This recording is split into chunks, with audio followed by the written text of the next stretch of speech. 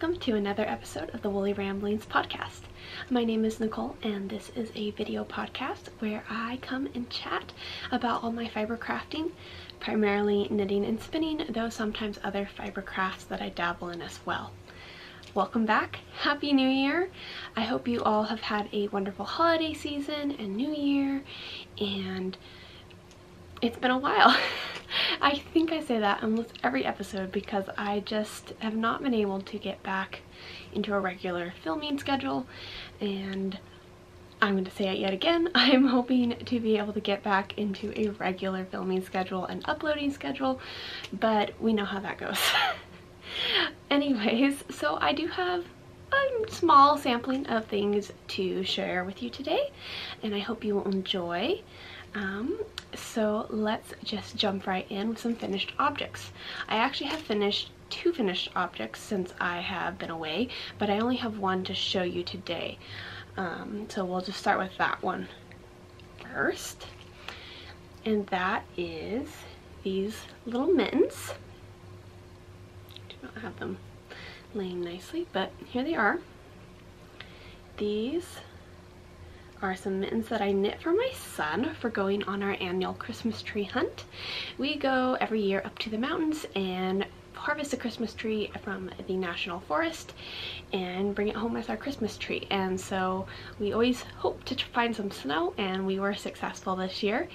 And of course last year I noticed we needed mittens, and my hope was to have gotten mittens done for both my son and my daughter. That didn't happen. I kind of did these very last minute. Like, these two took me 24 hours to complete. These are the World's Simplest Mittens by Tin Can Knits. This is a free pattern you can get off Ravelry. The pattern sample shows them as just one solid color, but as you can see, I did a two-colored mitten with the thumb, the tips, and the cuffs in blue, and then green on the main part of the hand. I was using up some leftover yarn, which is from my other finished project, which I will kind of chat a little bit about. But I had a little bit left over, which was from a project for my husband, and my son had expressed that he would like some gloves like Daddy, so I decided to make them out of the same yarn. This is, the green is our farm yarn, so Covered Bridge Farm, in the worsted weight, our worsted flock blend, and this is dyed in a colorway that I'm calling Emerald City. It is not currently up on the shop, but I do have some that I hope to get uploaded in the new year. So if you like this color. It has felted a little bit from play in the snow. Let's see if I can get it to, there we go. So it's got a little bit of fuzz, especially the blue. Contrasting color is Ewethful Fiber Farm. It is a worsted Jacob in this lovely blue color. So that's what I use to stretch my yarn a little bit more. And I have a smidge left of the green, which is good because I might be needing it. This was a really easy pattern, super simple. I really don't have anything much to say about it because it was such an easy knit, easy to follow. I really enjoy Tin Can Knit's style of pattern writing, so these were great, and I do still plan to knit a pair for my daughter. Hers will be all solid in the same yarn I used to knit her a hat last January, so a year ago. I'd like to have her a nice little matching set. She did get to wear that hat for the first time on our snow trip, and it was very cute. Still a little big, so she's got some growing room, so we'll be able to get another season out of it, I hope. My next finished object, which I do not have to show you because it is actually in my car, which is currently being worked on, is a pair of fingerless mitts for my husband. The pattern I used was the World War II inspired gloves by Andrew Rao, and they are a set of fingerless gloves that have individual fingers rather than just the open top. The idea was for them to be something for my husband to drive to work wearing, or doing some mild work outside. Now the pattern, funnily enough, I had planned for this pattern. This green was picked out by my husband and tailored to his taste, and I knew I was going to do the worsted yarn because I knew I wanted to do this pattern specifically. And I had planned on this for several months, and I think in September I had checked to make sure I had the right weight and stuff before I dyed the yarn and stuff. And then I came back when I was ready to cast on in, I think, November, and the pattern was no longer available for download on Ravelry. And I panicked. I didn't know what to do. I forgot to turn the furnace off. So luckily I was able to find the pattern elsewhere. I honestly don't remember off the top of my head where I found it, but I will link it below in case you want to knit it. The only thing I ran into was that the pattern is written for one size fits all type of fit, and I didn't do a gauge swatch because I really didn't think I would need to, but they came out massive, and I'm sure there is a man out there somewhere with large enough hands to have fit what I made. And of course, to me it seemed incredibly massive because I have fairly small hands, so my hands were like lost in it. Like the fingertips were like, my fingers were barely sticking out of the tops. And so in order to solve this dilemma, I felted it, and I had to felt them so many times in my washer and dryer to get them down to size, and then I still ended up having to rip back some rows on the fingers so that my husband's fingers were not like lost in it and he could still use his fingers. Ultimately, he's kind of decided that he's not sure if the worsted weight is too heavy for what he was hoping for. I think he was hoping for something a little bit lighter and thinner, just to make it easier to work in. So he's kind of thinking that he wants me to go ahead and finish the tips and make them full gloves. So I haven't done that yet. We'll see if I get to that, and if he likes them if I do it that way. So, which is why I'm glad I have a little bit of leftover yarn from the green that I didn't use it all on these men's. So those are my finished objects. I will try to stick in some b-roll or some pictures of the fingerless gloves. I might just use the pattern page photos so you kind of know what they look like, and I'll show them to you at a later date. We'll see what happens with that. So let's move on to works in progress. I have two works in progress, one you've seen before and one that's new. So we'll start with the one that you've seen before, which you can kind of see a sneak peek back here. I guess I'll just grab it. Oh, I'm probably gonna knock everything on the floor. Okay, so this is my porcelain sweater by Lean Home Samosi. I can't remember. Samso. I remember last episode I looked up how to say her name and I forgot to do it before I sat down and started filming. But this is the porcelain sweater. Let's try to fit it all in screen here. And last time I showed you, I think I had only done to right about here. So I have finished the body of the sweater minus the collar, and I'm now on Sleeve Island. And I remember telling you last time that I was playing a major game of Yarn Chicken. And this is a Yarn Chicken game that I am going to lose. And so I haven't been working on this pattern because I'm a little bit discouraged because I like it so much. And I just don't want to get to the point of I've run out of yarn. And I'm going to. So I'm currently on Sleeve Island. I was kind of trying to work on knitting them both at the same time to try to maybe stretch the yarn and see if I could make it, but I'm not going to make it.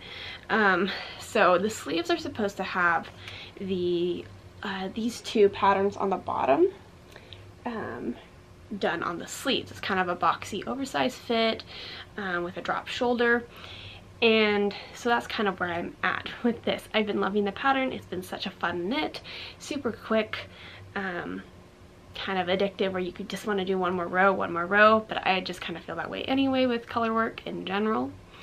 The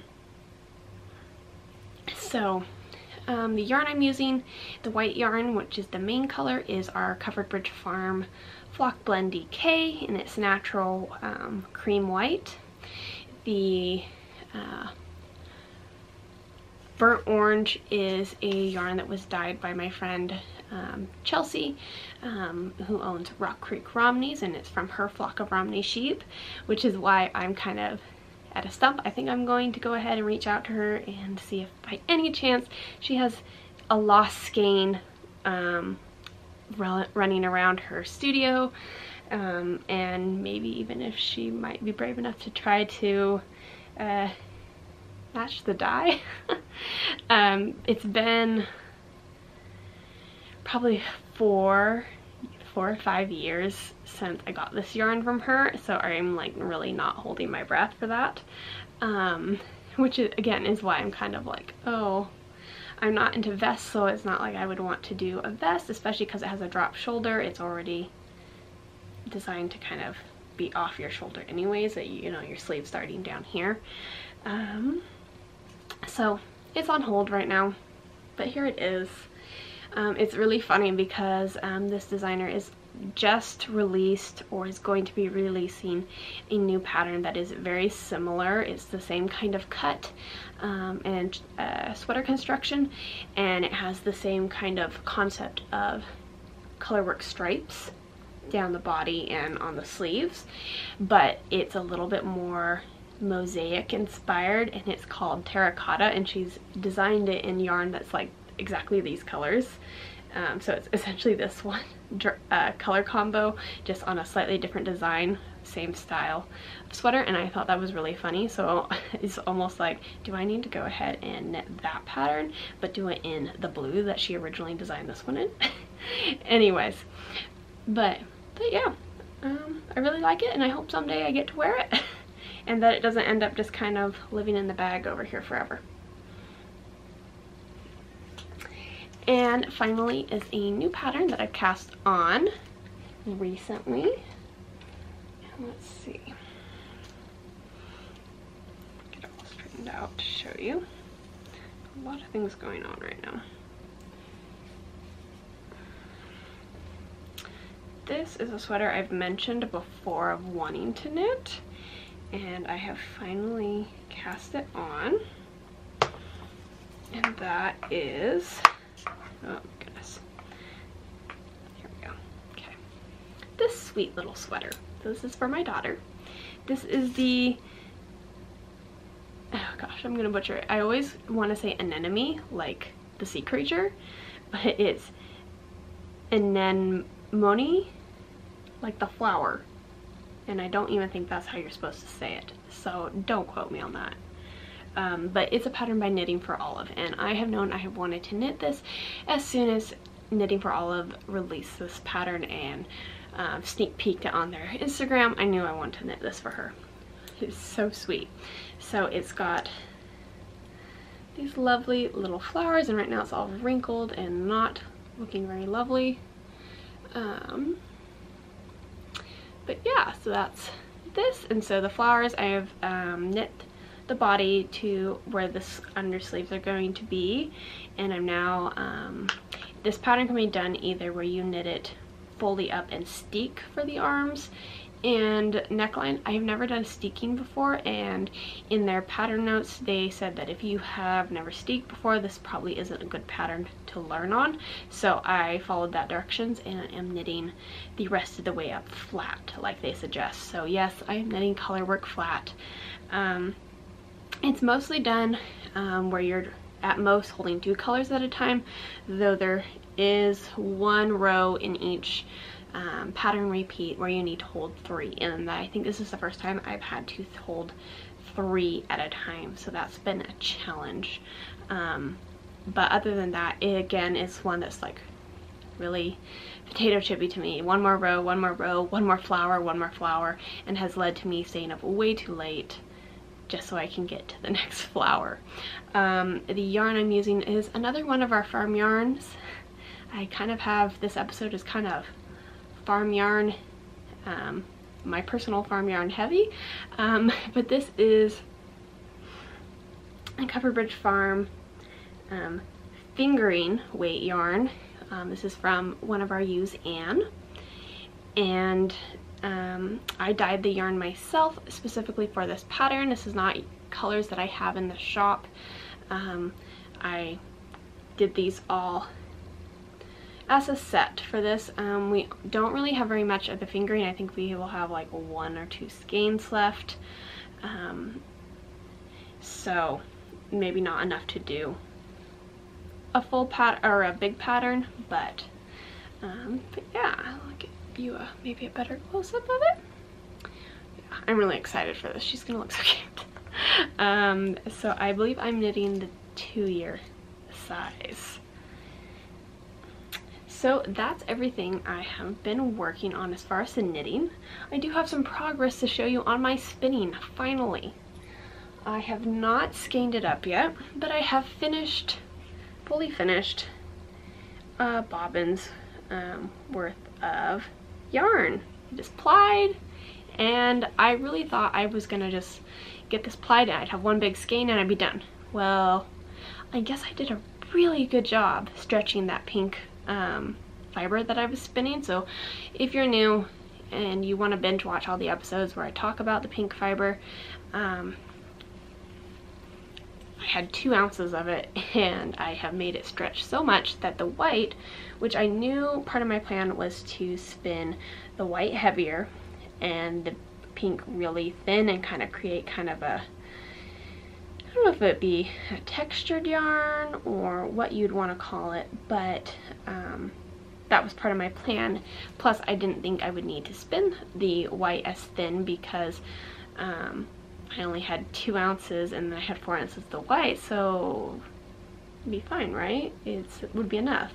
Well, that wasn't the case.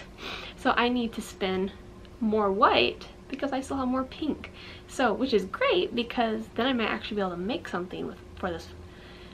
I might be able to make something for my daughter with this after all, and not just have like a 1 skein floating around in my, you know, stash.